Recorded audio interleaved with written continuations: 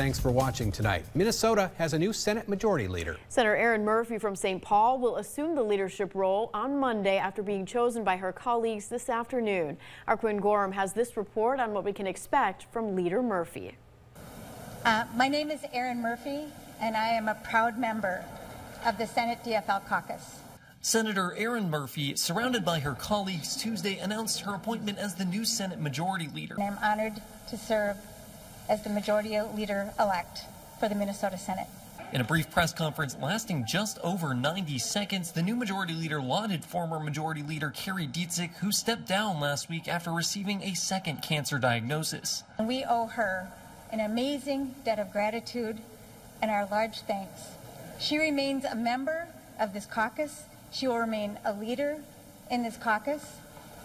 She will be a mentor and a teacher for us. As for Murphy, the one-time gubernatorial candidate and former Majority Leader of the Minnesota House, will work to continue her party's work. We are committed together, 34 members, to make sure that we are working to improve the lives of Minnesotans. We're going to do that in Carrie's honor.